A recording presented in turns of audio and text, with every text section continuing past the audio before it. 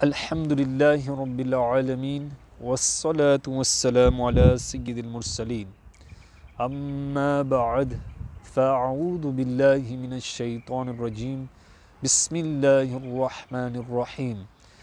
My dear sweet Islamic brothers and sisters and viewers of social media, let's recite Durud Pak upon the beloved and blessed Prophet Sallallahu Ta'ala ala Muhammad. As-salatu was-salamu alayka ya Rasulullah. As-salatu was-salamu alayka ya Habiballah. As-salatu was-salamu alayka ya Nabiyallah.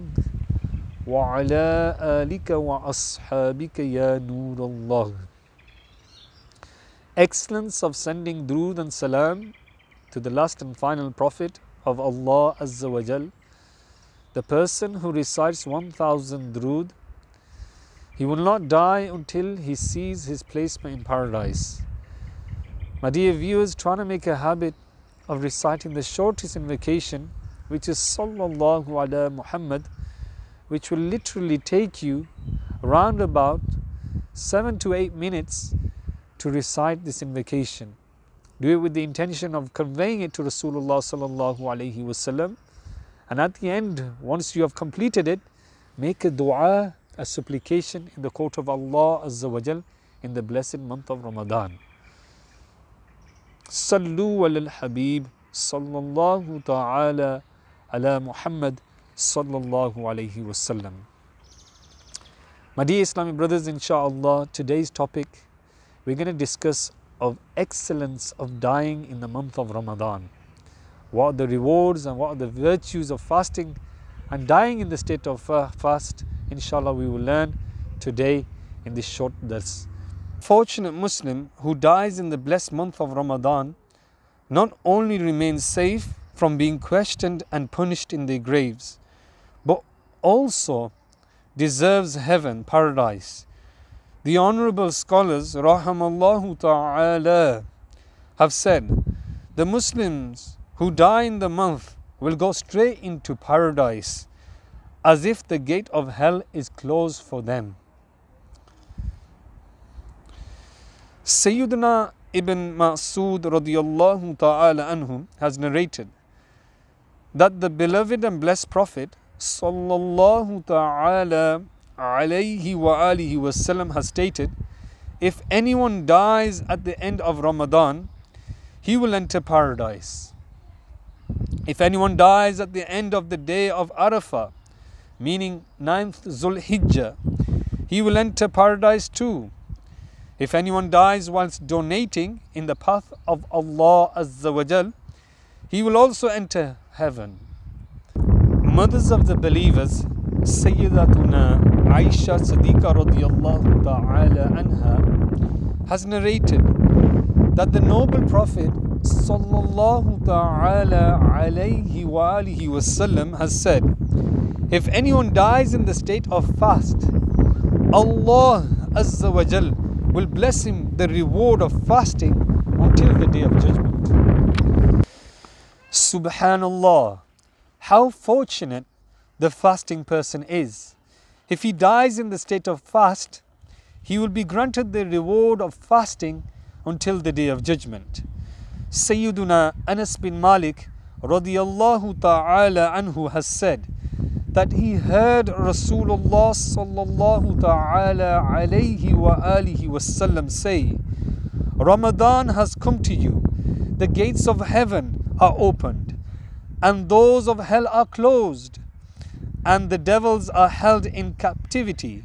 The person who finds Ramadan but is not forgiven is a deprived one, because if he is not forgiven even in Ramadan, when will he be forgiven? Dear Islamic brothers, in Ramadan, the gates of mercy and heaven are open. Those of hell are closed and the devils are chained.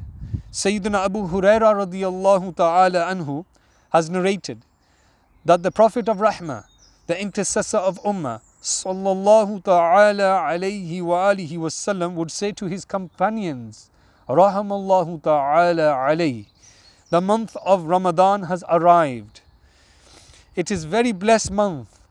Allah Azza wa Jal has commanded you to fast in it. In this month the gates of the skies are opened and those of hell are closed. Satans are kept in chains.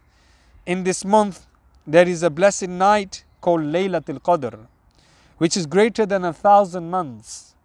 The person who is deprived of its blessings is completely deprived. Dear Islamic brothers and sisters and viewers of social media, it is generally observed that Muslims get more interested in worship in Ramadan compared to other months. It becomes easier to perform righteous deeds and the reduction of sins takes place, though to some extent. As soon as Ramadan ends and Satan is released, it seems as if a storm of sins has occurred. Too many sins are committed on Eid day that even the cinemas that are not filled the whole year round become full on Eid day. Fairs that are not seen all year round are held on Eid. It seems Satan is extremely annoyed as a result of being held in captivity the whole month and wants to take revenge within the day of Eid. All amusement parks filled with men and immodest women. Theatres are always packed out on Eid. New films and dramas are released just for Eid, and hence countless Muslims become toys in the hands of Satan. There was a fire worshipper who lived in Bukhara. One day he was walking through a Muslim marketplace along with his son. His son began to eat something publicly. Seeing his son eating, he scolded him by saying, "Are you ashamed of eating in the Muslims' marketplace in the month of Ramadan?" His son replied, "But father, you also eat in Ramadan, don't you?"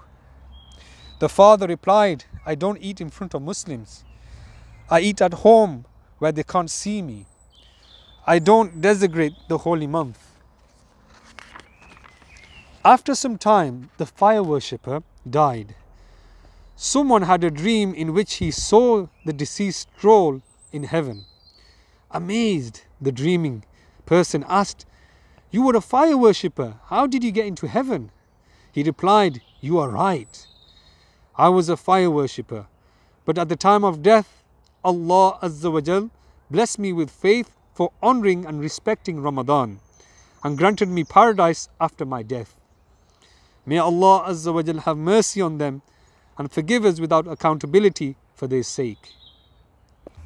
Dear Islamic brothers and sisters and viewers of social media, did you see Allah Azza wa Jal not only blessed a fire worshipper with faith and iman for honoring and respecting Ramadan, but also granted him the eternal blessings of paradise.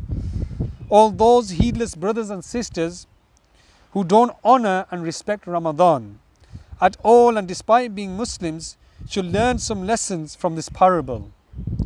They do not fast, dare, smoke cigarettes and chew in front of fasting Muslims, and some are shameless that they even eat and drink publicly.